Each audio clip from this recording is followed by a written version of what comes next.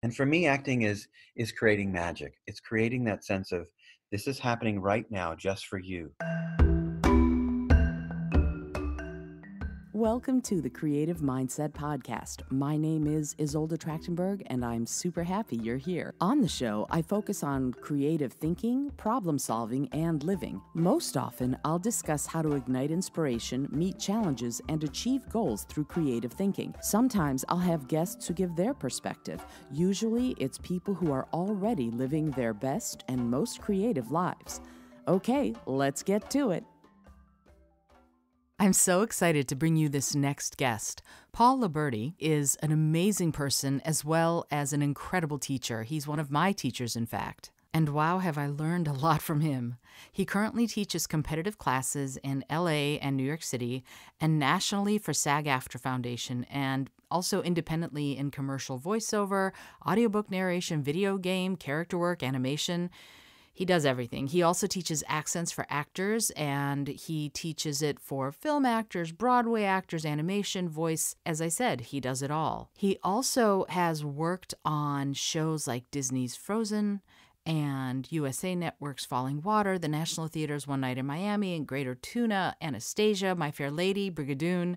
He teaches to graduating university students from across the nation at Western Michigan University and Oakland University and many others.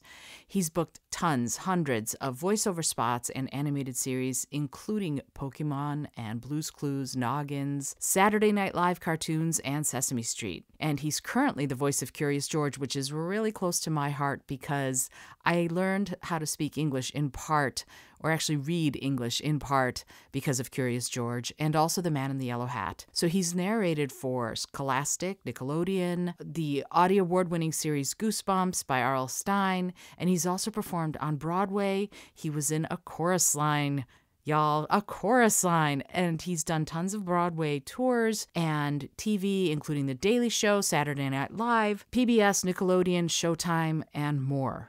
And on top of all that, he's just an amazing human being. I'm thrilled to welcome to the show, Paul Liberti. Hello, and welcome to the Creative Mindset Podcast. My name is Isolde Trachtenberg, and I'm so happy that you're here, and I'm so happy to have, as I refer to him, the great Paul Liberti on the show with me.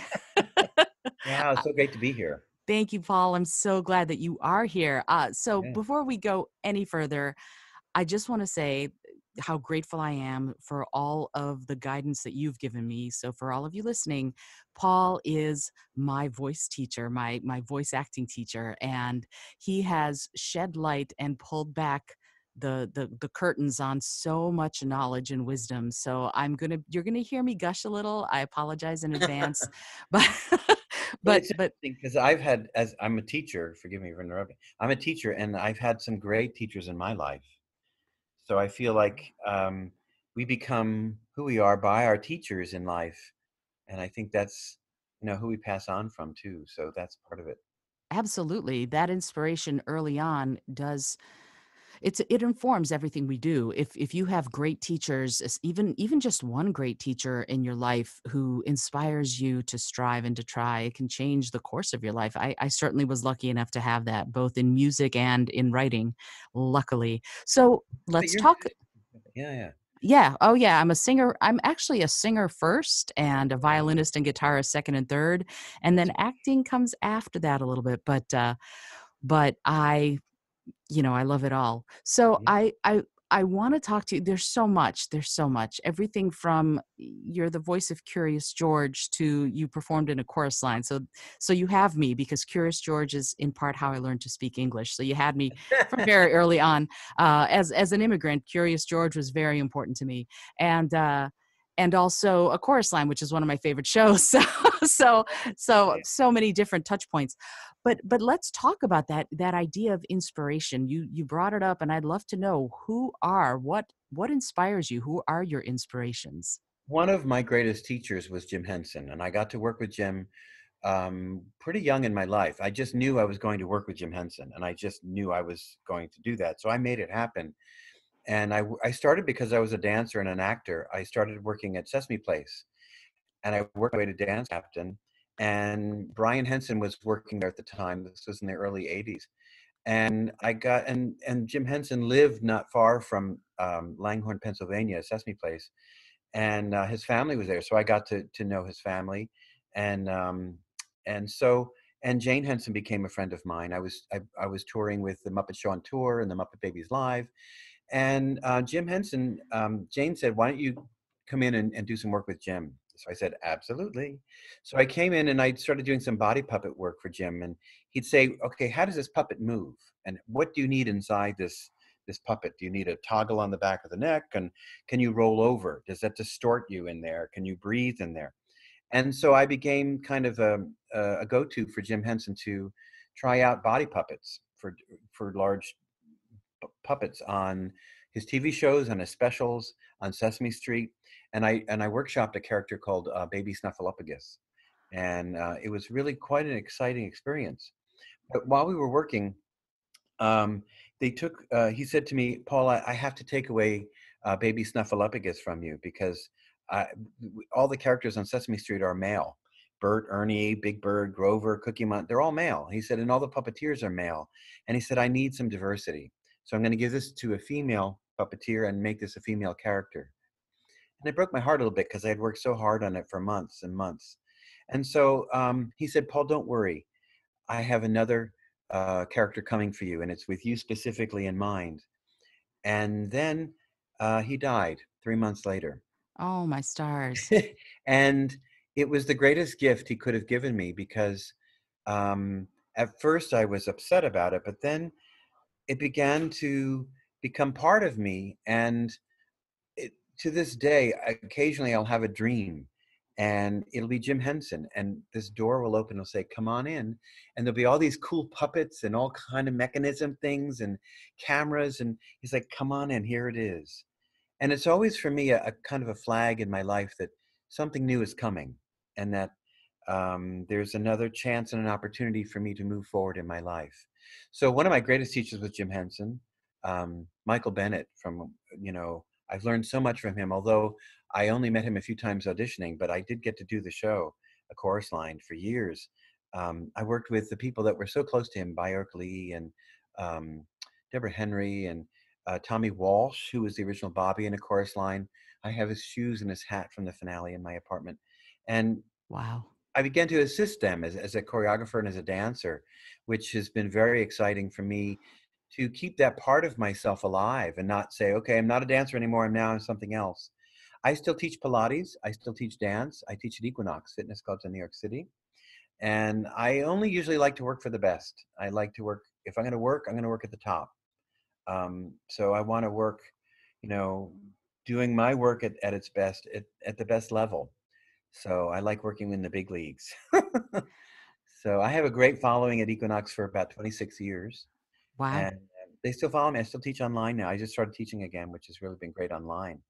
Oh, how wonderful. That's Yeah. terrific. I love the idea of that pivot that I'm reinventing myself and doing something a little bit different than I used to, and yet you're still striving. And I love what you just said about this idea of collaborative efforts building on one another. You want to work with Mm. the best, and in part that helps you become even better. Yes, truly, truly, truly. If I'm going to work and do a play, I'm going to do it on Broadway. I'm going to do it off Broadway if I have to. But I want to work at Playwrights Horizons. I want to work, and I focus my energy on that too. I don't want to do regional theater anymore. I don't want to do small theaters. Not that I don't love that work. I want to focus my energy at going to the top. If that's where I can be, that's where I want to be. Absolutely. And Yeah. that those goals, that focus, it has helped you get where you are today, and it's one of the things that spurs you on. But Yeah. before we go there, I want to take you back. I want to take you back to young Paul, little Okay. Paul, Yeah. and ask you what got you started. Like here you are today with all of these incredible things going on, but what made you decide that performing or acting or dancing, whatever it was that sparked you first, was it for you? What started it for you? Well, I knew in 1969 when I first saw Sesame Street and I saw Oscar the Grouch, I knew that I was going to be working and doing puppets. I knew that I was going to be a performer. And I just started immersing myself after watching that first episode of Sesame Street. I was in kindergarten. And I remember saying, I want to do this. This is magic to me. And I enjoyed that magic. And so I started doing puppet shows around the house and I started doing plays in the neighborhood. And it really sparked me to say, this is who I am. My sister was taking dance classes. I said, well, I'm going to be a dancer too then. And it was many years later, because my father wouldn't let me take dance classes, that I actually started dance lessons. And by the time I was 13, I had a fifth grade teacher who was an amazing man who was also an actor.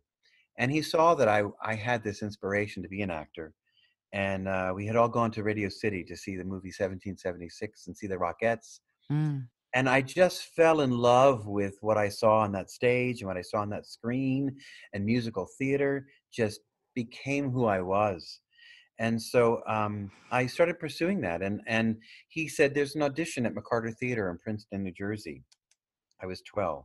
Or he got me into local theater first. I was doing like local community theater in Trenton, New Jersey, and it was really good theater. And then I started working at college theater as a kid still. And then there was this audition when I was 13 for McCarter Theater to do a play with Herschel Bernardi. And I said, I'm going to apply. What the heck?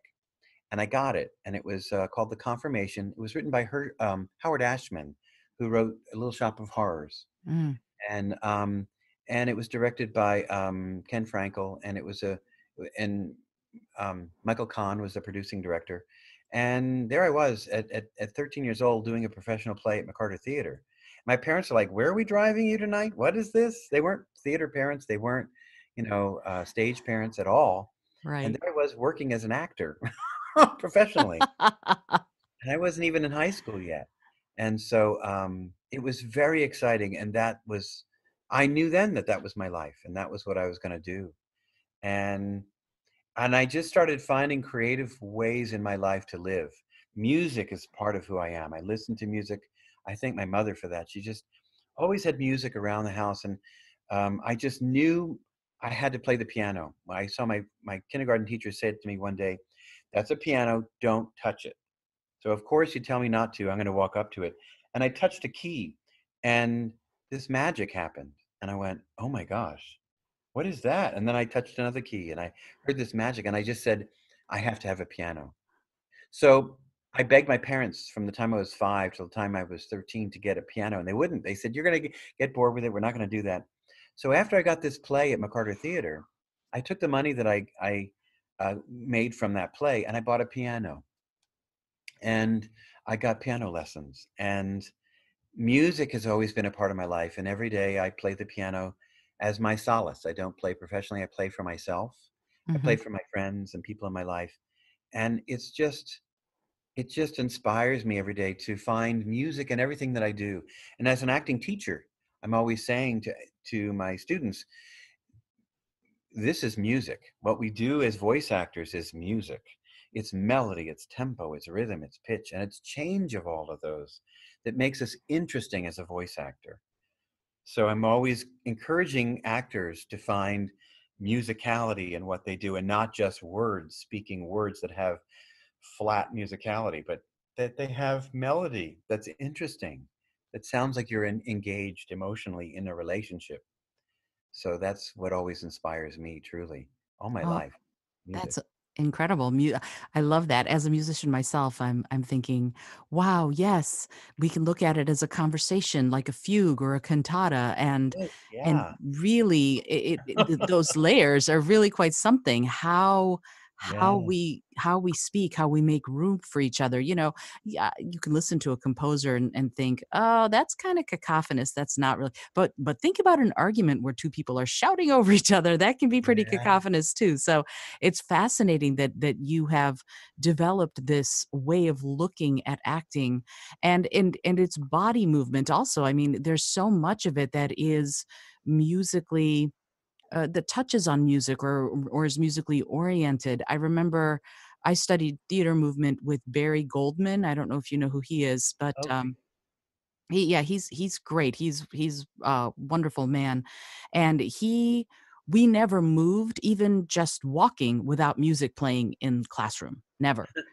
So there was always he would always play music, and we would have to move to that music, and it wasn't specifically dance. It was movement for actors, but music played a huge role there too. So I love that two of these great teachers in my life have both found that connection. You So notice that whenever I teach a class, you walk into my room, music is playing. You exit my class, music is playing. It just changes us. yeah, Yeah. absolutely, Yeah. absolutely, and I always love your playlists. So one of these days, I'm gonna like snag all of them so that I can have those playlists. They're terrific. Yeah. So I wanna ask you something that I wanna get a little philosophical for a second because we're deep in the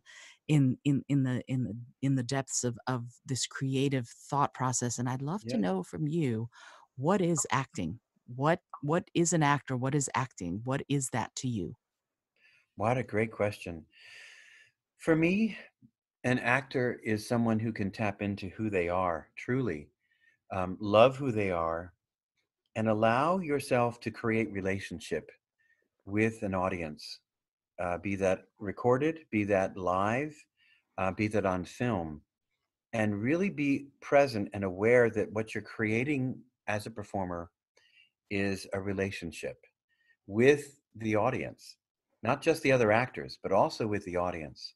When I go to theater, I feel like the whole experience is not happening on the stage, it's not happening in the audience. It's that space in between the two, that give and take of energy that you have from an audience. It is so magical and so visceral. You feel it. And when I went to see the play Hamilton recently, it was extraordinary because the audience was so excited to be there. The cast, some of them they were brand new cast, some of them. And it was just this exchange of love and joy that came back and forth between the two that made that evening such a magnificent masterpiece. And I feel like a chorus line did that. And I felt that when I was doing a chorus line, and I did it for 10, 15 years. I was in a chorus line all over the world. And it's this exchange that you get with an audience. I also got to work at Second City in Chicago. I had auditioned for Lorne Michaels and Saturday Night Live in the late 80s. And it was a wonderful experience going through that audition. But he said to me, "You need some more improv technique behind you." So in the early 90s, after I had finished a tour of a chorus line, I packed my car without a job, without an apartment, and I moved to Chicago.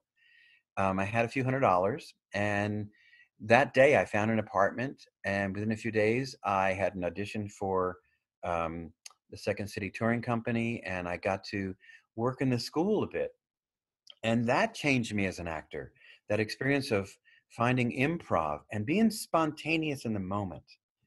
That's what's exciting. For me, listening to an audiobook and hearing that actor perform that text as though they're making it up in this moment, as though they're the voice of the author's pen speaking through that text in that moment. It's magical to hear an actor do that. And for me, acting is creating magic. It's creating that sense of this is happening right now just for you. And that's exactly what we're doing right now. Yeah. Absolutely. And I love what you say in class, and for all of you listening, I have taken so far as many acting classes as I could with Paul as and I have more signed up when they are offered again. I'm signed up for all the Yeah. rest.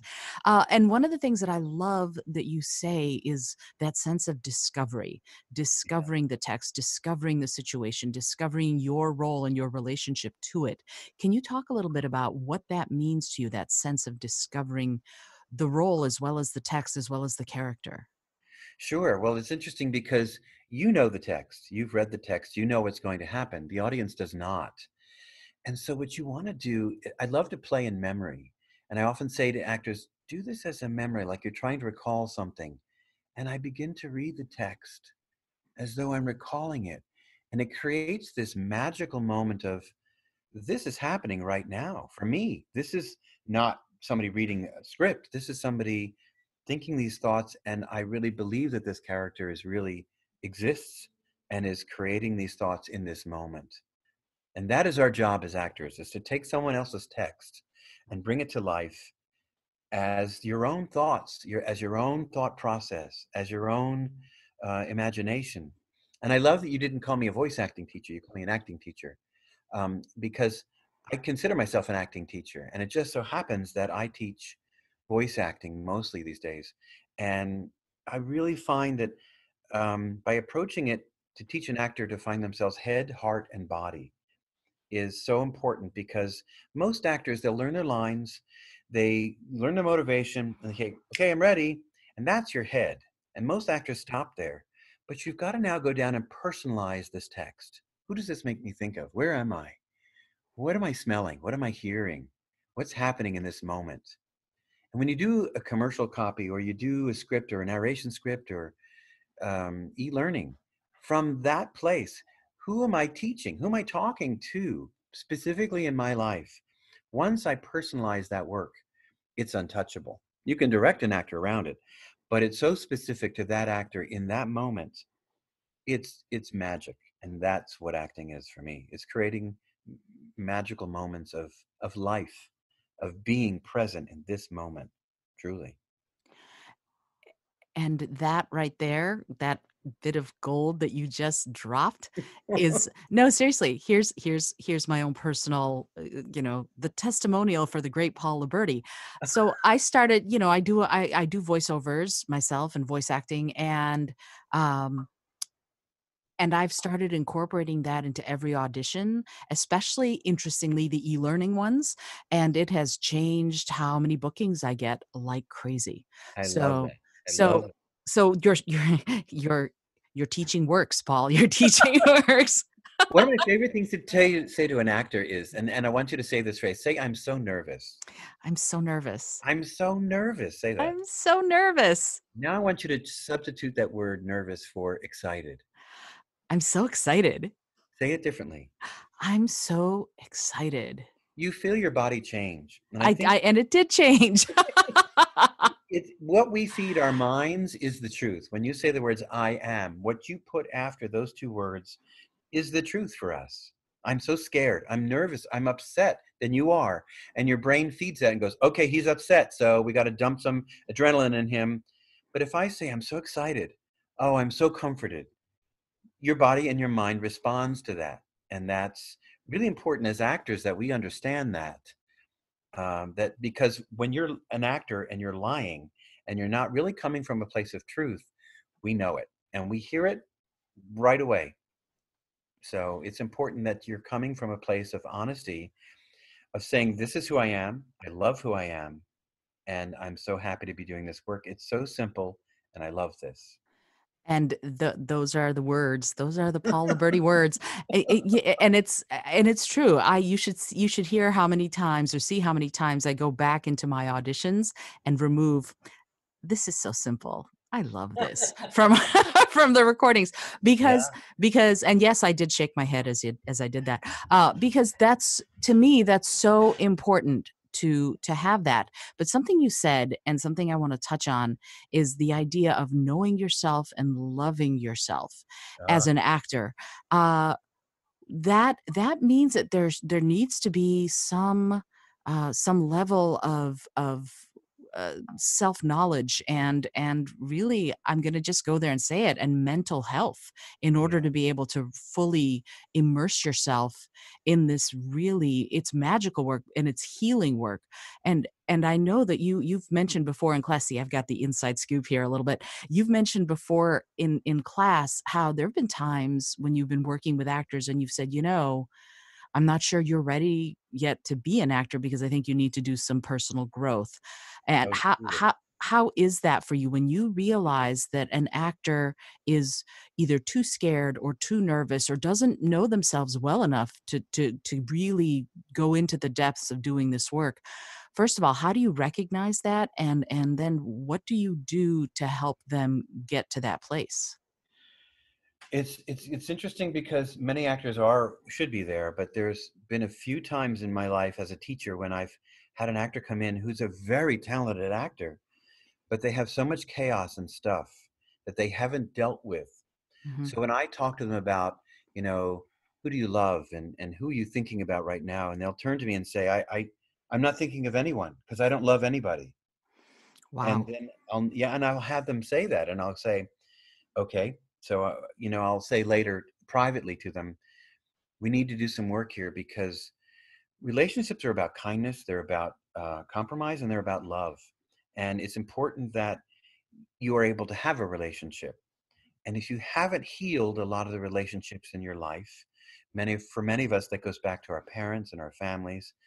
If you haven't dealt with those, then going into the work as an actor is going to play a mind game on you. When you get casting directors saying things to you that are negative, or you perceive them as negative, it's going to hurt you. And going through the audition process can be a daunting one for somebody who's healthy mentally. But if you're unhealthy, you're going to strike out at your agent. You're going to be angry. Why didn't I book this? This is not fair. And how do you do it? You have to be able to reconcile the relationships in your life first. And then you're available to help someone else. It's like being on an airplane when they say the mask will come down, but you've got to put it on yourself first before you can put it on your child.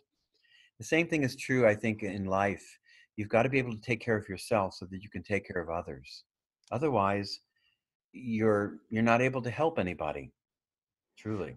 Absolutely. And I remember in class you asked the question that has made me really think, who are you trying to heal with this text, with this copy, with these words? And that to me is so powerful. How do you approach that frame of mind, I guess, of healing as an actor? Well, it's interesting because most voiceover coaches would look at me cross-eyed if they heard someone say that. And it's interesting that I think as commercial actors, we're talking about headaches and heartaches and financial woes. We are healers as commercial actors. We have to see ourselves that way. And I often say, who in your life are you healing? Who does this script make you think of? It's about a bank, but it's really about my sister. I remember when I was trying to get my car and she needed this from me. And so when you say your sister's name and you see her eyes and you go into that text, there's a healing quality that happens between that relationship between you and your sister or whoever it is you choose, but also inside yourself. And it's a beautiful experience to hear an actor do that. I think that's why we give Oscars and Emmys and Tony Awards to actors, because they tap into that. And voice actors tend to go with the sound of their voice. Here's how I sound. That's not interesting. No one cares how you sound. We care how you connect to the listener. Right. And um, when I started teaching audiobook narration, and I work for Audible and I work for Author Direct Audio, directing authors in their audiobooks, I started to ask them, who are you reading the book to? And my narrators would say, oh, that's an interesting question. Well, who would you read the story to? Who would be interested in hearing the story in your life? Say their name, see their eyes, talk to them. I make them pull back a little bit because it's the author's story, not their own, but they are still present. And then I ask them, who are you healing telling this story? Mhm. Because every book you've ever read and every story you've ever read, every movie you've ever loved and watched more than once has healed you in some way. It's allowed you to be who you are, um, and you identify yourself in that storytelling. So I think healing is a part of all of our work as actors. I know as comedians, like your husband, the work he does is healing to make someone laugh. I mean, there's nothing more healing than laughter, or to make someone touch their heart, or make them feel a sense of joy, or even sorrow. It just is. It's very healing for us to do that. Now, if I'm not a healthy person mentally, and I begin to tap into that, it's going to hurt me. So I have to make sure that as an actor, I'm ready to do that, and I'm in a space where I feel healthy enough that I can play characters that might say things I wouldn't say, or I can play an evil character who might do something um, that is that is evil, that is mean, that is maybe not a healthy thing for that character to do. But for me as a person, I have to understand where that character is coming from. That character doesn't think of them as evil. He thinks of himself as the hero. He's righting a wrong in his thought, and rather than thinking that, oh, this is a mean, angry, evil person, I play it from a place of, this is someone who's hurting. This is someone who's misguided, and they're lost in their misguidedness.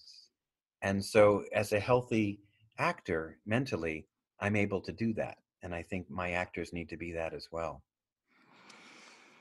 I love everything you just said, and I have so many questions.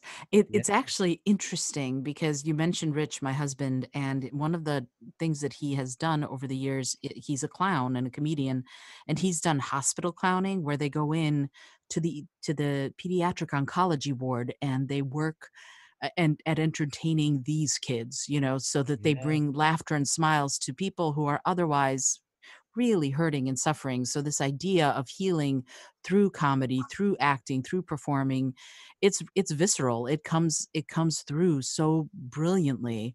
And he talks about how he had to create his clown character over decades. It didn't come easily as far as really fleshing it out and developing it so that he could be mature enough to do it. And I wanted to talk with you about that idea of creating a character for a role, for the commercial. I'd love to talk about what your process is for creating a character. It could be an animation character Oh, or a wow. character on stage. What Yeah. do you do, and how could you, and this is the big one, how could you apply that process, that method to regular life? Oh, that's wonderful. What great questions. So for me, the process of creating an animated character, as I begin that process, there's three things that have to happen. The first thing is I must anchor that character. If I have to base that energy on someone, some entity. It can be a couple different energies. It could be my nephew. It could be my niece. It could be another actor. It could be an amalgam of a couple different ideas. And I usually start from anchoring that character to to someone or something. Someone is best for me, and then I must change. Um, so if I'm going to play a character, if I have to change placements, so I go into different placements wherever they are, yeah, so I can actually uh, let me sound different than I actually sound. And by putting on different accents, I can sound like another person who thinks very differently than I do. And I must change placements, which sometimes can mean changing accents as well. But where that sound appears to be coming from, it can come up here from just between my eyes, and I feel it up here, or it's down in that lower part of my chest or my gut. Um, and the other thing that has to happen for me as an actor is I must change energies. And energies for me is we have three different energies. One of them is a kinetic energy, which is what I'm doing right now. We equate with the physical. But an internal energy is where I lower the volume and I ramp the intensity, and it becomes an internal thought. But I'm speaking externally, but it's internal. So I might start a script external and then go into an internal thought, then go back to external, then internal. And it draws you into that performance in animation, in voiceover, in commercial work, in audiobooks, especially with audiobook narrators, because it's such long text. If I just talk like this for the entire book, it's dreadful. But occasionally the volume isn't that much difference. But if I begin to think the text, To Kill a Mockingbird by Harper Lee is different than To Kill a Mockingbird by Harper Lee. You think the thought and you go into internal energy and an external energy. And by changing those energies, it brings you into a performance so quickly, and that my process as a voice actor has sharpened me as an actor on camera, on stage, to work faster to get to that character. Because as voice actors, we have very little time to rehearse. Often, as a video game actor, I'm given a script and reading the lines for the first time as I'm saying them. They don't allow me to see them because of social media. People tweet out the scripts. So we Oh, have to be able to do that process while we're seeing those lines for the first time. While we're doing ADR, I'm also Six Voices on Pokemon. I was one of the original cast. Um, when you're seeing those lines, you're also thinking in your mind, how do I match this lip flap? Okay, and I've got to now, okay, got to watch the screen, and I'm getting this line for the first time, and I'm going into character. There's so much to think about. You're hearing beats in your head where you begin to speak, and ADR is a little tricky. So you're replacing the dialogue, is what ADR is, and you want to still stay present in those thoughts and still change energies, still anchor that character so it doesn't drift away. You don't just start in a southern accent because that's going to just kind of fade away. But if I base my accent on my uncle Tibby, Because I can hear him in my head. You know what I'm saying? So that accent's going to stick. It's not going to drift away. And it's important that you really anchor, change your energies, change your placement. Even if it's just brightening that sound forward in your mouth. Those three things have to happen for me as a voice actor and as an actor. Wow, that was a masterclass in acting in 3 Yeah. minutes. That was amazing. Uh, Yeah. and so to get to the second part of that, and I love what you said about changing energies and going from external to internal. What I've noticed as I'm practicing it more and more, because I have a feeling this is something I'm going to be practicing for the rest of my life, not just as an actor, but as a professional speaker and Yeah. as a teacher. What's interesting about that internal external energy is that is what causes the shift, and how well you have to know yourself to shift from internal to external or external to internal. Something has to change in your mindset, in your body, in your heart. What do you attribute that to when you're deep in a character and you're making that happen? What is happening to make that shift occur? I invite people in my life into my work. So as I'm working, I specifically know that I'm speaking, when you say to an actor, who are you talking to? A lot of voiceover coaches, who are you talking to? Well, you can't put somebody's face in front of your face and talk to them because we don't talk to somebody that way. But all I have to do is say somebody's name. I can say my mother's first name or my father or even my cat, and it brings an energy and a joy to you that opens you up in a different way. So it's a matter of just who am I speaking about in this scene, Mhm. and just say their name, see their eyes, and it brings you to a new place of energy that's just infinitely interesting. And that's what makes an actor interesting. And what's fascinating about what you just said is that it's immediate. It seems like Yeah. it is right in front of you. So if Yeah. I were gonna ask you the second part of my very long ago question, how would you apply that to real life? How would you apply that Ah, to your life and to the life of an accountant or a lawyer yeah. or a teacher? Oh, I love that. Well, it's interesting because I tell my actors, you're an actor 24 hours a day. You're an actor when you wake up, you're an actor when you go to sleep. And everything you do living a creative life feeds your creativity. You're always being inspired. I look at a sunset, I look at a color, I look at and I'm already imagining what that is to me and absorbing that into me and making that part of my process as a performer and as a creative thinker, as a writer, as a dancer, as a musician. And I'm inspired by what I see and the nature that I find. I find that the closer I get to nature, the more I can absorb into myself um, true and honest inspiration for what I do. And I think um, one of my favorite words is the word empathy. And it's often that I see people and I begin to empathize with them. And sometimes I know that this person might not be healed. And if they bumped into me and I turn at them and I might want to yell at them, I have to understand that where they're coming from is not the same place I'm coming from. Sure. So I have to see the people around me as people in their own process, people in their own sense of spiritual development. And some of them are not as evolved as others might be, and Mhm. might not even be as evolved as I am. And so being an actor has allowed me to see that, to really have empathy for people in my life, people around me, and to be inspired by everybody I meet and everybody I see. I'm listening to their accent. I'm being inspired by their thought process, and it feeds me to want to help them in some ways by helping to absorb their thought process into my own when I'm creating character. So it's all a healing process, truly. I think it is, and it's also a connection process. It's a way for us to connect, even if we're not actively "Hello, how are you"ing to people.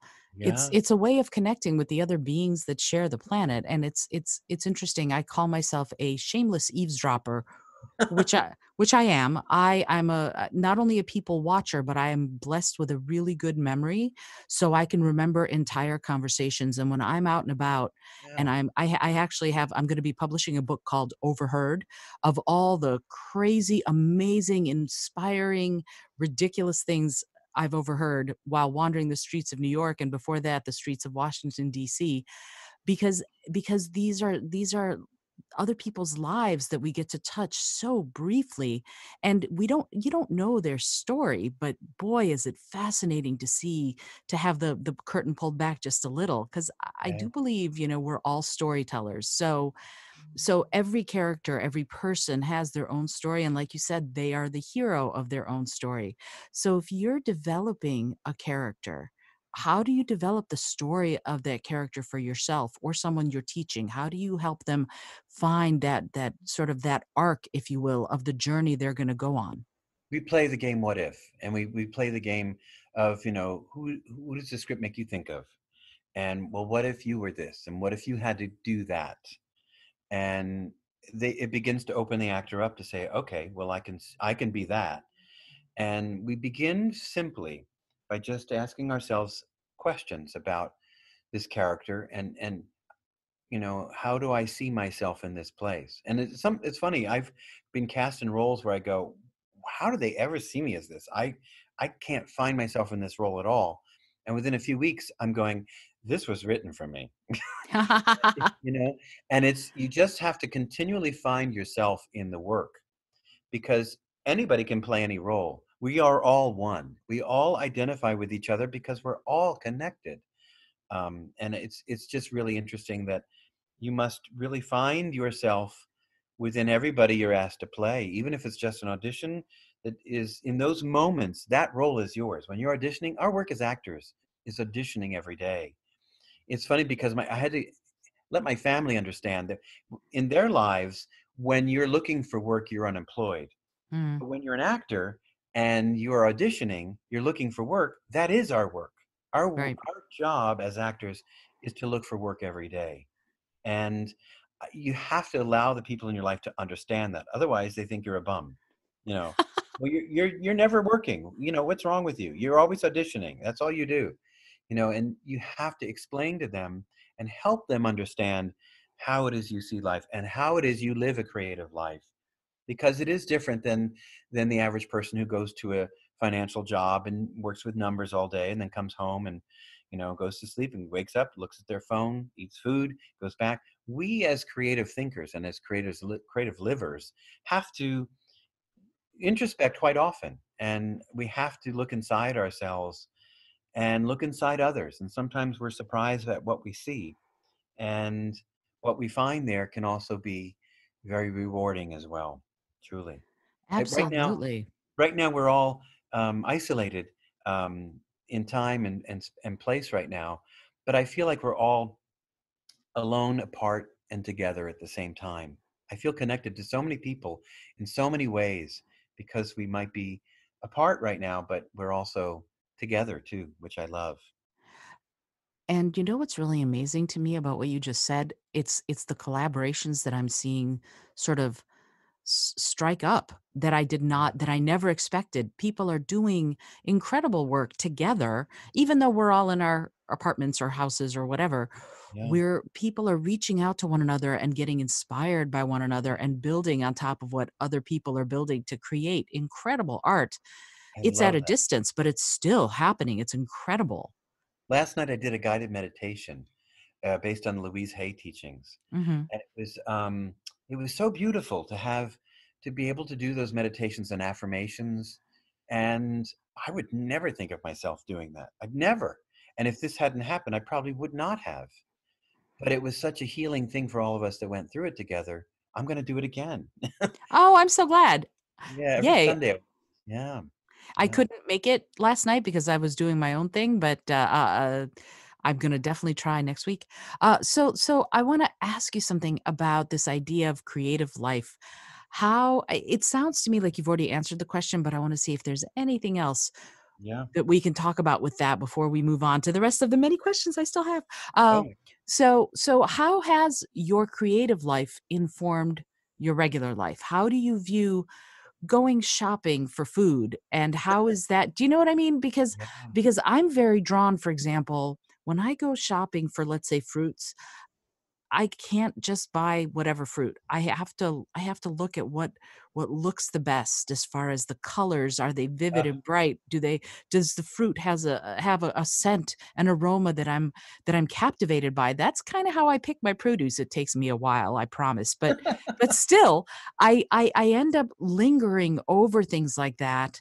And really, just like being captivated by a sunset, a good produce display will fascinate me for some time. Do you find that that sort of thing happens to you? And if so, how? Oh, absolutely, and very much the same way. I love well, food is a wonderful gift to us, and I love making a meal. I love, especially if I'm making it for someone I love and people I love, is making a wonderful soup or a wonderful gazpacho or and really Mm. enjoying picking out the tomatoes and picking out the cilantro and the smells. We've been growing basil, fresh basil on our Oh, windowsill. Oh my gosh, it's the best. you haven't lived until you've had fresh herbs, Yeah, and tarragon and fresh rosemary growing in your apartment, and then to be able to use that in food you're cooking, it's pouring love into what you're doing. It's absolutely. I grow my own basil out in my apartment too, and in the summertime when I go, "Oh, I want pesto tonight," just being able to go and snip the leaves off and put it in the ah, pe oh, it's incredible, just yeah, incredible. yeah.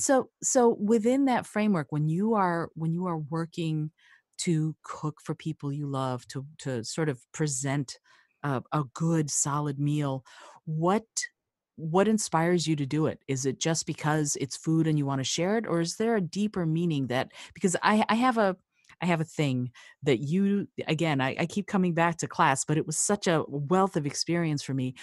One of the greatest gifts you gave me as a teacher is the physical motion of bringing your hands towards your heart and then giving with your hands towards who you're talking to. And Mm, that motion of giving has informed pretty much everything I'm doing now. But that idea, it actually is like presenting a beautiful gazpacho or a beautiful, I don't know, spaghetti and marinara sauce or something that you have created yourself to someone you love. That feeling of sharing really pervades what I see as your work. How do you, does that characterize what you're it's doing? How interesting. do you feel about that? Maybe it's being Italian, I don't know, but I always am saying to actors to give of yourself. Open your Mhm. heart and let it flow. And many actors hold back and they're afraid to give of themselves because they feel that if if they give everything, they won't have anything left for themselves. And Mm. just the opposite is true. The more you give and the more love that you give out, the stronger you are. And that's true with the people that were your guardians in life, whoever your parents were, or whoever took care of you growing up. Think back to all that they did for you. It didn't make them weaker in your eyes, it made them stronger. And I think as people, the more we give, the stronger we are. And I love to make great food for my friends and family because, and I, I dare say I'm vegetarian and I'm often vegan, but I really love that fruits and vegetables just make you Mm. feel so good, and nuts and seeds, and having a handful of raw almonds, just you feel so good by eating great food. So I love finding creative ways to make food I love taste even better by mixing them together. Ah, that's fabulous. Yay. I'm coming to your house. Oh, please, please, this is all over. You're coming over. Absolutely. So I, yeah, and if you're willing to make the trek to Brooklyn, we'll have you, over. Absolutely. Yeah.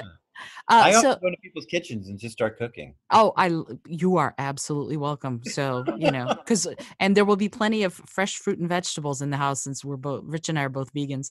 So Oh, so I wanna ask you something. I wanna switch tracks just a little bit. And there's, again, I'm so grateful that you are giving so much of your time and your energy to this, because I have so many questions, and we'll be done by tomorrow. No, I hopefully not quite that long. So when you're preparing, when you're doing food a role that you're acting, or even, or I know you're doing voice directing now, which I think is so fabulous. Directing other people to do their characters, to create their characters. Something in you must have shifted at some point to make that happen, to make you go, okay, I'm a performer, absolutely. And yet I have this other love, which is directing. What was the influence around that? And in fact, who are your biggest influences? I'd love to know that. Who Yeah. has influenced you in the shifts that you're making and also in the life that you're living? Wow. It's interesting. Um, I'm writing notes here. It's interesting because um, one more time the question. Where were we? So the question My is, inspiration. yeah, well, the influence, who influences you in your creative life? Who are your influences? And also what influenced your the shit that you've had Uh, shifts in your life oh, yeah, as a dancer, yeah, as a puppeteer, as an actor. You're what multifaceted, I will say, as a creative being. And I think a lot of people are afraid to be multifaceted as yeah, creatives, or whatever they do with their lives, even though I think we're all creative. But something sparks that feeling to be free to make those shifts, and I'd love it if you yeah. could talk a little bit about that. Absolutely. I think two of the greatest teachers in my life were two of the most creative people I know, two of the funniest people I know. My parents. My father used to build airplanes. Um, Wow. he's still alive. He's 92. And he would build them in our garage. He'd build them in our basement. You'd come home and there'd be a wing. There'd be a tail of an airplane sticking out the back of the garage. And when we come home and we'd look at the newspaper, he'd have drawn airplanes on the newspaper. So you couldn't read the article because he Wow. just drew an airplane on it. My mom illustrated children's books, and she was an artist and did a lot of the for Crane Publishing, a lot of the books that I grew up with in school, that we all grew up with. A lot of the illustrations, pencil sketches you saw, were done by my mom, and Wow. and so they inspired me to really um, be a creative person always. My mother was always painting things. She was always doing crafty things around the house. And so when you come into my home, you see Muppet things and you see creative things around, because it just inspires me every day um, to be creative in everything that I do. If you go to my Facebook page, I don't just put pictures up of me eating meals. I try and inspire people on my wall. I try to do everything I do. I want to entertain and inspire others in what I do, rather than just say, "Look at me." You know, one of my favorite voice directors is Brad Bird. I just Oh, I love Brad Bird. I've learned so much from him, and I really want to do more voice direction. I've worked in LA and I've worked in New York and I've worked around the country for SAG-AFTRA Foundation, and I've taught hundreds of actors in audiobook narration and commercial work and in character building for for animation. And it's exciting to watch any actor. I can work with any actor you give me, and they're magnificent if you allow them to be, and if you allow them to find themselves in the work that they do. e- Extraordinary work comes out of any actor, and any actor, in my opinion, can be a star and a celebrity, because once you tap into who you are, it's interesting, and it's fascinating to see someone accept who they are and bring that to the table. It's when an actor hides that it becomes more difficult to see that performance. You go, well, that was good, because it's guarded and it's Right. not open-hearted. And Right. truth, the secret to it all is love. I was auditioning, believe it or not, this is strange. If I worked with when I worked with the Muppets, Jim Henson died in 1990. They auditioned a few of us to replace him. It was pretty obvious that the gentleman that did get it at the time was going to get it, because he was so close to him. But they did audition a few of us, and I would have loved to play that character. And I really understood. Hi ho, Kermit the Frog here. You're fired, Piggy. I really would have loved to have played that character, um, but it was a And character that I loved. mhm. I was also in the 90s, late 90s, asked to replace another character, which was the character of Barney, which I didn't quite relate to because it was not an adult character. Mhm. But when I auditioned for it, they said, "There's something about you that intrigues us. We love your audition." And there were 3 people, one from California, one from Colorado, and myself that were flown down to Dallas and were considered to replace that character. And they said, "What's missing from your performance is love." And, you know, a lot of the actors that auditioned, they had that, that sense of, what does Barney say? Barney, "Hello again to all my friends." And they would imitate the way he sounded, Mm-hmm. but they didn't have that real sense of sharing. Mm-hmm. And that really spoke to me because when you put love into the work and you say, "I love you," you really mean what you're saying. And love really is present because you've personalized that into someone you really do love and visualize in front of you. Then that's untouchable. That's when you create magic as a performer and as an audience. It's magic to watch an actor do that because you feel that love present and that joy present in their work. Truly. And you know what's fascinating about what you just said, that feeling of magic, it stays with you as an audience member, and I'm a complete stage show and movie dork. You know, I have thousands of movies and have watched them all multiple times, and love musical theater more than just about anything. But there are certain performances, certain things that stay with you and really changed my life. And it's interesting that you brought up Brad Bird because he plays Edna Mode in The Incredibles. And Edna is I have a little action figure of Edna that I'm looking at right now in my office because she is such an influence on my life. When I This is going to sound a little ridiculous, but I'm going to have to tell you this quick little story. That performance infected me. It didn't just impact me, it infected me so much that I have a little librarian who lives in my head, and her name is Edna, and she looks suspiciously like Edna Mode. And she is the person, the character that I have developed who is my librarian. She keeps track of all the things that I would otherwise forget. If I need to remember something, I don't rack my brain anymore to try and remember it. I ask Edna, who lives inside my subconscious, to bring it to me. And I say, Edna, can you remember who played such and such character in such and such movie from 1934? And then I stop thinking about it. And sure enough, within 5 minutes, I remember because Edna brings it to me. So his character, you know, he wrote the movie too, but his character and the way he did her impacted me to the point that now she lives inside my head. So so it's really true. As an audience member, you can have that exchange happen to such a great extent that it changes you, and it can change both of you, I think, as the performer and as the audience, to the point where nothing is ever the same Yeah. again. Yeah. It's It's interesting. incredible. Brad Bird was doing the film The Incredibles, and he kept auditioning women to play Edna, and he couldn't find anybody to play it. Mhm. So somebody said, "Why don't you just play it?" Because he kept doing it for them and saying, "This is kind of what I want." And so once he embraced being the performer, he suddenly that role just blossomed. And here he was, a director wanting to direct animation and be creative on that end of it, but also was performing. And he is a wonderful performer too. So also remember Iron Giant. Absolutely. Oh, what a great inspirational piece of animation. It's a wonderful film. If you're looking for something to see again and again, it's a wonderful film to watch. And it's also his first. And it is terrific. It makes me cry several times Yes. during that movie. It really does. Yeah, So it's wonderful. so I wanna ask you, as a creative, as a performer, if you if you could do any artistic project right now, if you could take on anything, what would it be? And also, if you could talk about what you have coming up that you can talk about, I would love to know more about what your aspirations are.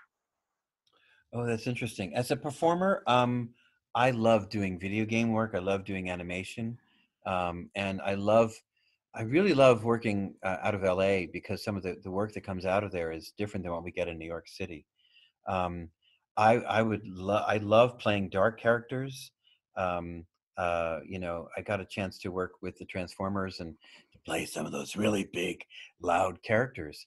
And when you will learn to really work great mic technique, you can do anything. Wow. And you can create this illusion that you're this big, giant sound. And it's if I could, I would work in doing animation and commercial work all day long. That was what I did for years. And then when there was a shift in union usage of commercials, it kind of changed for me a little bit. But I still love doing that work so much. Uh-huh. Working on camera is a little less interesting to me because you have less control over your performance. A lot of what you do gets edited out. Mhm. I'm a Stepford husband in the movie The Stepford Wives, and my scene was kind of cut way down, and I had a moment where I was a big entrance scene, and it was all cut down. But being a stage performer, I would love to do more stage work. That's Mm. exciting. But for me, I really love the process of working with actors. I just really, it's so exciting to me to see an actor understand a role and grab the reins of a role and take charge of it. Going from, I don't know what to do with this, to suddenly going, I have this, I know where I'm going. And it can happen so quickly. As long as you help an actor open up, that process is exciting to me. Doing voice direction and animation is really my goal. And I really love doing it. But also working with actors in class. I have always, as a dancer, even when I was doing chorus work, I was always the dance captain. I was always watching everybody else and learning everybody else's parts. And the director would say, well, he's got to be the dance captain. He's got to be the equity deputy because he's learning everything. Because I want to work with dancers. I want to work with actors. I want to see them do the best work they can do. That excites me. And I love that process of helping them do that. I love that you love it because so many of us have learned from you because of no, because you're such a giving teacher. And I wanna actually shift focus yet again because we're gonna do a few more questions and then I know you have a life to live. So Yes. how do you prepare? When you're ready to teach or when you're ready to perform, what's your Uh-huh. process of preparing physically, mentally, spiritually to go out there and do the work? Well, this is a bit of a secret. Most people that take class with me don't realize that before I teach any class, be it a Pilates class, be it a dance class, or an acting class, I actually do some meditation before I begin. And I actually work from my favorite is Julia Cameron. She wrote The Ah, Artist's Way, love that book. and she also wrote a beautiful book which you're going to love too, called Prayers to the Great Creator. And it speaks to the creative God within us all. It doesn't speak of any religion specifically, and it has wonderful quotes and it has wonderful, a paragraph of something to meditate on and to think Mhm. about. And I live in New Jersey, and I take a 15-minute bus ride into the city before I teach.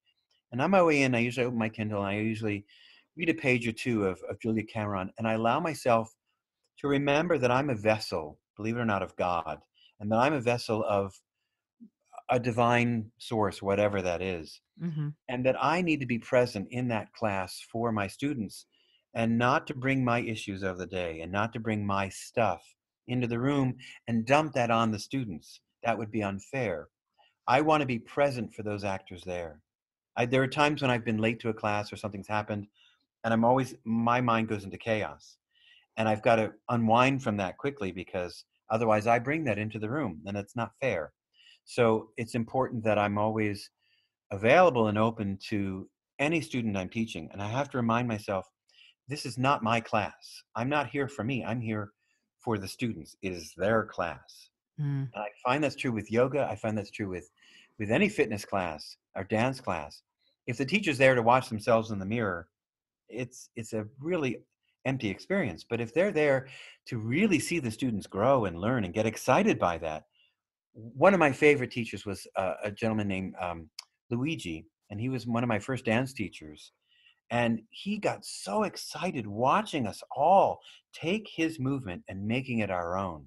And he'd go, yeah, come on, give me more. This is beautiful. And he would teach us as dancers to work from the inside out, not from the outside in. So it was always, what am I saying here? I'm going to make a step. I drop my head, I lift my eyes, say something with your eyes. And he'd do that as a dancer in a combination. Mm. And that changed me as a performer to really think that everything is internalized first and then we externalize the internal. as a dancer, as a musician, as an actor, if you don't include that internalization, it's pretty empty work and it's just flat. It's just lines and it's just thoughts rather than feelings, because that's what we tap into as performers, as people, is feelings. Absolutely. And it's presence, it's being immediate, being present as if it's never happened before. And it's discovery from both you and the person you're speaking with Yeah. or performing for, Mm. which I just love. And you know what I find, because yes, I did warm up before this chat that we're having. Excellent. Because I do that before any kind of interaction. I also meditate, and I say a little prayer that I will be of service, essentially, that I will help the person or people that I'm going to be interacting with in some way. That's my goal in whatever it Exactly. is I'm doing. And so when you do that, when you're in that place of wanting to be of service, I would love to know from you, what are you connecting to? I know you mentioned that there's a prayer to God or to a more divine being, if you will. And Julia Cameron, whose work I love, and I still do Yeah. morning pages every single day and have been since 1997. Uh, Wow. yeah, so it's what allowed me to write 6 books, you know? I mean, Oh, wonderful. it's changed my life. So, are you drawing on anything, or do you really believe that you're more channeling as you move through your, your teaching and coaching and your performing? And don't think I've forgotten you mentioned music, because I wanna talk more about that too. Uh, what is happening in that present moment for you? Are you thinking about the technique, or are you just so well versed in the technique now that you can be vulnerable and let it just flow? Yes, the technique has to fall away. Same thing I would tell to a dancer. Being able to point your foot is important. Being able to hit passe is important. But it gets to a point where you have to let go of that and just dance and just move and just let your process be part of who you are. Um, yeah, and it's just tapping into, um, you know, I think I tap into everybody in my life that inspires me. Mm, Uh, and I have so many extraordinary people in my life. And I feel inspired by every single one of them.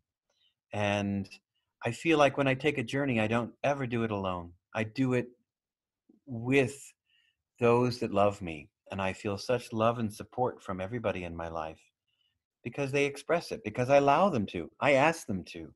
I ask them, to be a part of my life, and I invite them in. And it can be vulnerable too, but it's also very rewarding to open your heart and to invite people into that heart. Um, and I think it's what a creative does, and I think that's what we express is creatively we express love, we express our heart and our divine presence within us because it's within everyone. And I think the more you seek a divine presence in everybody you see, mm. the more you find it within yourself, and the more life is satisfying and the work you do is satisfying, to feel that we're all guided by some other force beyond ourselves. And that began out in the universe somewhere. And we're all connected to that big bang that happened. We're all part of that explosion. We were all in there. And everything around us was in that big bang. And everything you see, everything you touch, everyone you know, we're all part of that energy. And it's all connecting all of us. And that's what we tap into all the time. People call it God. People call it many names, but it's all there. Science it's in science. It's not just spiritual. It's all part of the connection of all of us. It absolutely is. And yet that vulnerability can be, it's daunting, Yeah, yeah. to take that first step. So if you were talking to someone, anyone, a new acquaintance, and they were interested in opening up to their creative life, what guidance would you give them? What would you say? How could someone start living that more creative life, getting more into that mindset, that frame of mind that allows them to open to their own innate creativity? Follow your passions. Dreams are like weeds. They don't go away. And wouldn't you rather end this life with memories of things you've done rather than dreams of what you didn't do? And I think passions are what must drive us. When I see someone like Michael Bennett, or I see someone like Jim Henson, that were so driven to do the work that they did, what was their inspiration? What drove them to do the work? Mm. Their passion for their love for what they do, and that's that connection that they got from other people by doing that work. That's what drove them and drives us. So it's really connecting to your passion. If you love music, sit down and play a piano, pick up a guitar, learn the violin, hum, sing. Even if you don't think you're very good, it doesn't matter. It matters that you express yourself, and you're probably better than you think. And you know what? Even if you're not better than you think, the whole point of this is that it's not a pick it up today and stop tomorrow. Yeah. It's a begin today. And one of my favorite moments in Julia Cameron's The Artist's Way, she's talking to a friend of hers, and he's always wanted to learn how to play the piano. And she says, "Well, why don't you start?" And he goes, "Do you have any idea how old I'll be before I'm any good at the piano?" And she goes, "Yeah, exactly the same age you'll be if you never strike a key. So you might Yeah. as well, you know?" And I just love that change, that one little paragraph changed my life. Absolutely, why not start? And it's funny, you mentioned Jim Henson, and I don't know if you know, but you must know that he went to the University of Maryland, and that Rich, my husband, actually worked for the Parks and Rec service, Wow. and for the county, for PG County, and when he was a teenager, and they found, and this is the tragedy of this, is that he had his puppets. Jim Henson had had his puppets in storage, and Rich didn't realize what he was seeing, Oh and my. they got thrown away. Original Jim Henson puppets. It Yeah. might have been some of the Salmon Friends puppets that he used back in DC many, many years ago. Yeah, it might have been, but they were in storage because at one point, Jim Henson had been working for Parks and Rec in the school systems, and working doing puppetry and things like that. So, so Rich he's like, "I got to see them," but he was 16 at the time, so he didn't have any power to go, "I'll take them off your hands." Oh But, my. but Wow. there's also, if you've never been, I encourage you to take a trip down to College Park, Maryland, to the University of Maryland campus, and sit on the bench of the Yep. Jim Henson statue. Yes. I've always wanted to do that. I've never done that. I will do that. Oh, it's But I I've always wanted to do that. I'll have to put up a picture of me sitting communing with Jim Henson on that bench in the show notes, because there is something, it's Jim and it's Kermit, and it's made in such a way that you can just go sit right between them, essentially. And it's so there's something immediately inspiring about that spot. So when we can travel again, I highly encourage you, Paul, go and And the just, Smithsonian has Kermit, and it has several. It has Ernie, and it has Oscar. So the Smithsonian Institute in DC is wonderful to go to too. I was teaching down there. The oh, first things I did was I said, I'm going to Smithsonian to see the Muppets. So I went down there and saw the Muppets that they had at the Smithsonian. Their Prairie Dawn was there. It was great. oh, that's Yeah. so wonderful. I love it. I love it. And the Smithsonian has a lot of cultural touchstones for many of us, I'm sure. And it Can you allows, imagine again, that Isolde, our life without the arts? no. Arts are what make us human. Arts and living creatively are what keep us human. Otherwise everything is just technical. But arts is what makes us who we are. And you know what you said just now? I want to add on to that, because I agree and then some. Arts make us human, but they also inspire us on that technical front. The flip phone, the cellular phone, was invented because the person was a Star Trek fan and remembered the Yeah. communicators. So that creative inspiration on the technical front also exists. And as long as we keep, because somebody said the other day, here we are, we're in lockdown and quarantine, and what are people doing? They're turning to the arts. They're turning to television shows and animation and movies and making music and listening to music. They're turning to the arts. In times of stress and trouble, we We always do. We always turn back towards that spark of I'll call it the divine spark of creativity because I think it is. And there's Yeah, something about it that's so powerful no matter what the art is. If it speaks to you, like you said a minute ago, if it's your passion, it's going to ignite you and it's going to make you reach for something you never even thought was possible, which I think is incredible. yeah. I We're I all able to do things we never thought we could. Ah, yes. Okay. I love that you said that because I will be very honest and say that I have tried. I know that you're a wonderful pianist and I know that I have tried.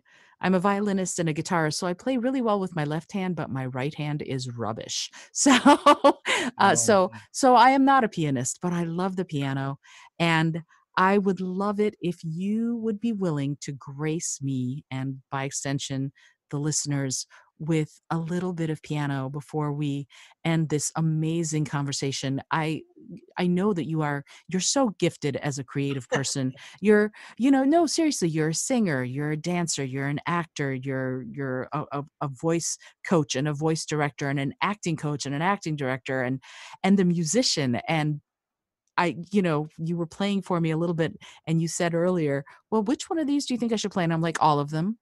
That's fine, whichever one you want, but really all of them. I would be completely content with having because music is, as you said earlier, music is a language all its own, and it's a universal language. I don't know anyone who wouldn't hear La Claire de la Lune or Moonlight Sonata or Brandenburg Concerto or Sarah Vaughan singing who would not yeah, be moved by it.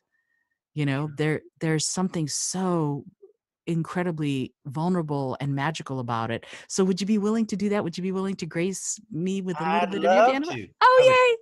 Oh, yay. I don't know how much time you have. Hopefully, you'll edit this down. I have all the time in the world.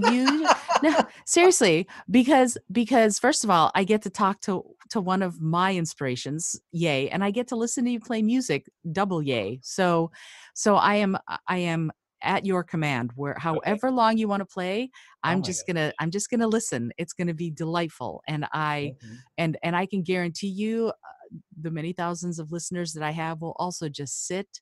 We're not driving right now, so probably they won't stop their cars because they're not in cars. But that's the beauty of sharing music is that you can just relax, close your eyes, and be part of the experience. One of the things I love about classical music is that it's like traveling to another time period. Hmm. And I feel like I'm communing with Chopin and Beethoven and Debussy from another time, and it's Hmm. transportive to play classical music for me. I do play a little bit of jazz. I'm going to play a little bit of Moonlight Sonata, I think. Yay! Yeah, One of my favorite pieces. and then I'd love to play you a jazz piece called "What If," which I'll talk about in a moment. But Excellent. a little bit of Moonlight Sonata then. Perfect. All right, hang on. Let me just adjust my mic here. Um, Ah. See, this is the thing that no one tells you. When you're doing these podcasts, you are in a position where you're facing a microphone and you probably have this little black ring in front of you, which is called a pop filter, so that you don't pop your peas really hard. But in the meantime, if you want to change things in live performance, which this is, you end up having to do a lot of different things to make it happen. this is a 1912 Steinway, which was a gift to me from someone very, very dear to me. And it has a long, wonderful story, which is for another time. But here is Beethoven's Moonlight Sonata.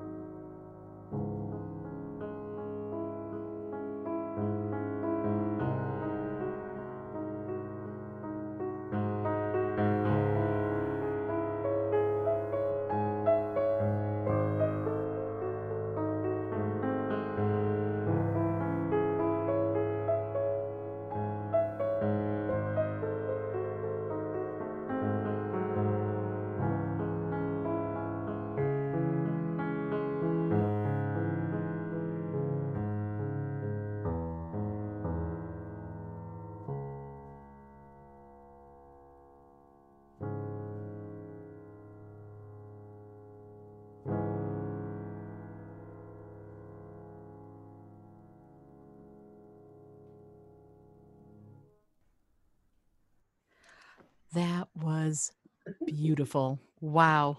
Thank you so much. That's one of my favorite pieces of music, and Uh, also my sister's, and she will cry when she hears someone playing it that beautifully. Thank you. oh, wow. Thank you for letting me do that. That was amazing. That was Oh, fun. Can I yeah. play a little bit of a jazz piece? Do you mind? I not only do I not mind, I'm excited to hear it. This is gonna be so much fun. You can always Go edit for this it. out.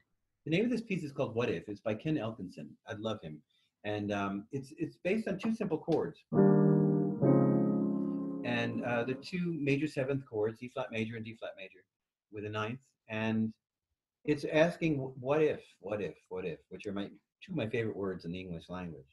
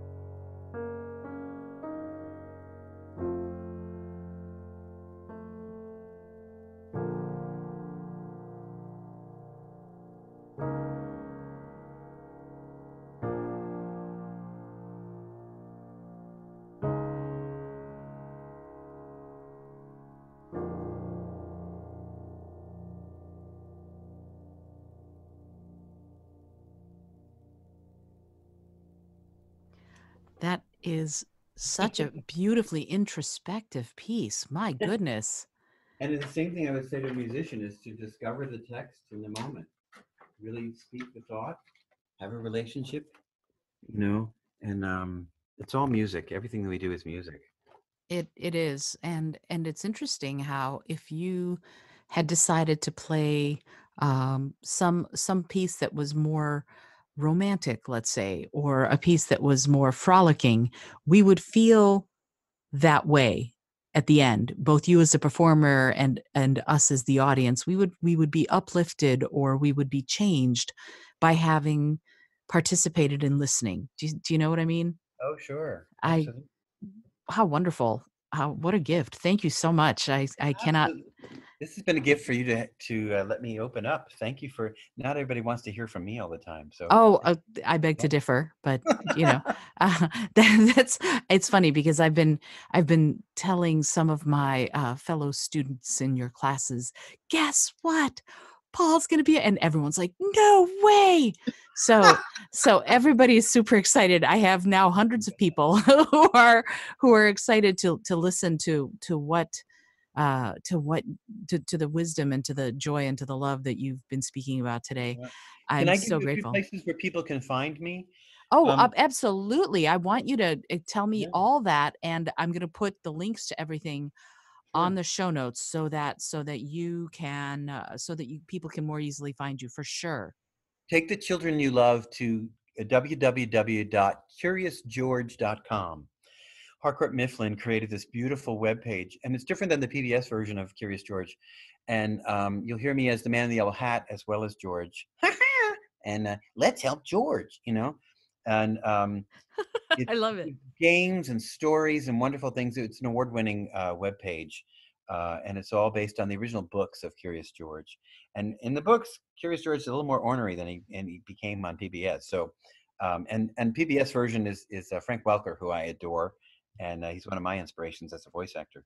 But also, you can find me on Facebook. If you are interested in voice acting, come to a page called Voice Over Tune-Up, and you'll find Paul Liberti's voiceover community, and you'll find me there. You can also find me on Facebook, and it's just it's just wonderful to be part of the voiceover community. I find voice actors to be the most giving of all actors. They're willing to help you out and you share their information and their knowledge with other actors in such a wonderful, warm way. And I try and help create that community and inspire all those beautiful actors every day on that page. So that's what that's about. You can And you also find me do. on a wonderful page called Michael Bennett and His Musicals on Facebook. And there I connect a lot of the singers and dancers and actors and fans of Michael Bennett, from Dreamgirls and Company and Follies and Coco, and all the people that were in those shows. A Chorus Line are all on that page, many of them. And as we have a birthday, you'll see all these wonderful people reach out to each other, and it's just very exciting to create that community too. Wow, I had no idea. This is brand new Paul Liberti scoop. I had no idea that Oh you yeah, were I'll on always there. be on the page. Yeah, you got to go there. It's one of the warmest places on Facebook, I think, especially musical theater, because it's connecting everybody, the fans and the people that were there doing it, and those that work with Michael, those that were dance captains for Michael. They're all on that page, and they're such incredible people. And I'm inspired by them all because I got to work with all of them too. And many of those performers on those pages, I Wow. I got to work with, and those that I didn't, I now get to know them through that page. Wow, that's So so it's been wonderful. incredible. Yeah.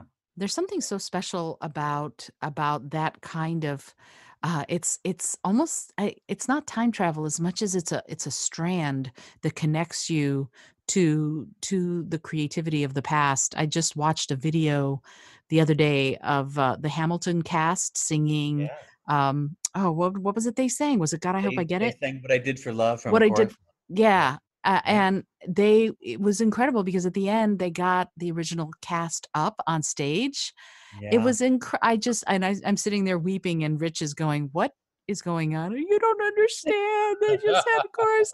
So yeah, there's that touchstone from the past is so wonderful.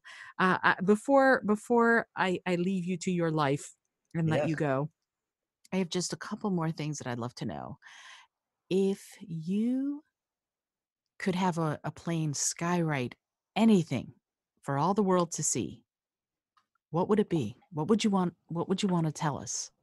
Written in the Sky. Mhm. Um, well, the word love comes to mind, and love each other. I mean, that's the greatest teaching anybody can give you, is to love yourself. And the other word that comes to mind is forgive.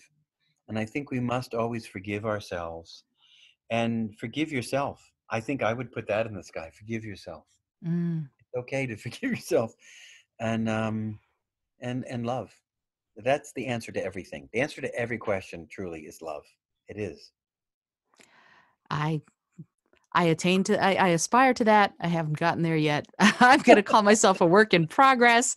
Uh, Yeah, yeah, but yeah. I love what you said about forgiveness. There's a David Mamet movie called House of Games Mhm. from the 90s that I adore. I think it's a what a psychological thriller, and the sort of tagline from the movie, informally, because I don't think it was the tagline, was when you've done something unforgivable, forgive yourself. Ugh. And I thought, wow, that's incredible. I mean, the movie is not, it's not about nice people. There are no nice people in that movie ultimately, No. but this idea of digging deep inside yourself, accepting that you've done something that could be painful or hurtful, and forgiving yourself so that you can do better next time and make And move amends and on grow. from it Yeah. too. Not hold on to the forgiving yourself is the hardest forgiveness you will find in your life. You can forgive others, but forgiving yourself is the most difficult. And it's one that I'm striving to really always find every day, truly. Yeah, and it's a wonderful thing to strive for, I think, for all of Mhm. us, because there's nobody walking around that doesn't have some sort of pain or ache or hurt. But if we True. can forgive ourselves and we can then forgive others, then we can put down those burdens, and that's such a freeing thing. I love Yes. the idea of that. What a freeing thing. Yeah. And one last thing, because I am going to put all of this stuff, there's going to be all this stuff on the show notes page. It's going to be wonderful. No, there's going to be a tome written on it, just on my adoration and respect for you. I wanted I to know share if, the same for you, Isolde. oh, You've grown as an actress in so many beautiful ways, but it's really about finding yourself. And I really love the actress you're becoming and you've become. I thank you. I'm grateful that you said that. That's lovely to hear. And I love it. Being a performer and sharing art in that way is unlike anything. Whether it, honestly, to me, it's stage work and being a musician or doing acting of any way that connects to people is thrilling and humbling at the same time. It's magic. I think you're right. It's magic. It is it's a chance for us to look into the cauldron and bring out something that's never been before, and I think that's incredible. Yeah. So, is there anything else that you would like to leave us with? Any last bits of wisdom or words or anything Yes, that you'd like to say? there is something I'd love to add, and that is something I learned from Jim Henson. And just doing the work that we do, it is someone else's success is not your failure. And as an actor and as a performer, I think the most difficult thing for us to deal with is the daily sense of rejection that we get from Mm, the work that we do. And when you're seeing other people around you succeeding, especially with social media, it can be hurtful too to think mhm. that why is this person succeeding and I'm not? Someone else's success is also your success. So it's important to understand that as you see others succeed, it doesn't mean you failed. It means you succeeded too. And it proves to you that there's an opportunity for you to succeed as well. And that's the mind shift that we must make, is that there's opportunity around for us around every corner, every moment. And we must always look for that and seek that. And we will see the world in a different and beautiful, beautiful way. Ah, that's so wonderful. I love this idea you just brought over from the depths of your soul, which I think is great. Is to be open to it, to be open Yeah. because it's there and it's full of possibility, which I just love. I cannot thank you enough, Paul. This has been Thank you. so, Oh, so yeah. wonderful. And Yeah. and and I hope that at some point you'll be willing to put up with more of my questions and come back on the show. I would love to. Are you kidding? If you'll put up with my piano playing, I'll Oh, come. I will celebrate your piano playing. Are you kidding? This is this, what a treat. What a what a fabulous treat to hear yet another sort of glint in your diamond.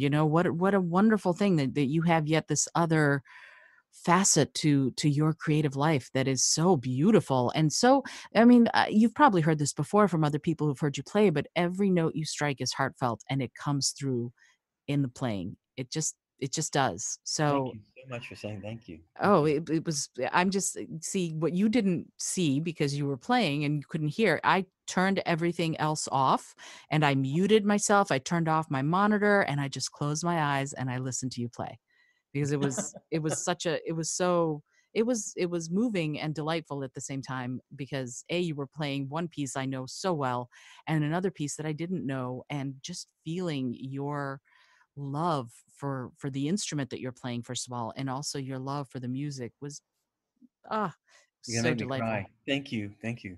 Oh, okay. Okay. Back on track, Isolde. Back on track. Okay. Yeah. So thank you, Paul. Yes, And thank you. I'm grateful beyond belief. And I'm glad that you're going to be willing to come back because I didn't get to all my questions. So Oh, good. if, yeah, it's going to be more, and I'd love to hopefully talk soon. more Muppets too. I'd love to talk about Yes. my experiences with Jim Henson and Jane Henson and his kids and so much of experiences of life. I also worked at the Grand Ole Opry in Nashville, Tennessee. See, Um, this is what I'm talking about. We have like another yeah, 14 episodes that we're going to be yeah, doing with Paul Liberti, one ah, after the other. No, I know, I know. I yeah, won't monopolize your time too much, but I do hope, and I'm really grateful that you're going to come back and talk more about that, and also more about your as you learn more about your own process, because it's so fascinating to see how you're such a multifaceted creative person, yet you make all of it work, and you spend time teaching others to help yeah. them find that within themselves too. So I'm really grateful and thank you again. Thank you so much. Thank you, thank you.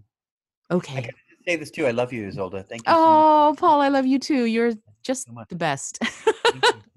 Okay, I'm gonna have to stop this Mutual Admiration Society right now to Okay. say thank you for all of you who are listening. I hope that you have enjoyed this conversation, even a tenth of how much I enjoyed it, because it's with one of my teachers, and getting a chance to talk to one of your teachers and really ask the questions that you want to know. It's so special. It's so wonderful, and it allowed me the opportunity to get to know one of my mentors better. And I cannot recommend enough that you go to Paul's Facebook page and you get to know him as a performer, as an artist, as a creative, and just as a beautiful, wonderful spirit and person. So find him, get to him, take classes with him if you ever have a chance to, because wow, is he incredible. Get enriched by knowing this man. Seriously, you will. I mean, that's just how it is. You will. And I want to say thank you for listening. And I hope that you enjoyed this episode. And I know I'm repeating myself, but that's what happens when you get excited. You repeat yourself. So thank you so much. If you are enjoying the show, please consider leaving a review for the podcast wherever you listen, whether it's Google Podcasts or iTunes. And also get in touch with me and get in touch with Paul and let him know and me know questions that you have and ideas that you have and thoughts that you have, because we're all in this together and we're all going to make it work together. So thank you once again. This is Isolde Trachtenberg for the Creative Mindset Podcast, sending you all of my love, and I'll see you next time. Thanks so much for joining me today. I really appreciate you being here. Please subscribe to the podcast if you're new, and please tell your friends about the community we're building here. Today's episode was produced by Isolde Trachtenberg and is copyright Isolde Trachtenberg 2019. Today's music was from Kevin MacLeod, Laser Groove, and Ave Marimba, brought to you by Creative Commons License 3.0. As always, please remember this is for educational and entertainment purposes only. Past performance does not guarantee future results, although we can always hope. Until next time, I send you all of my love.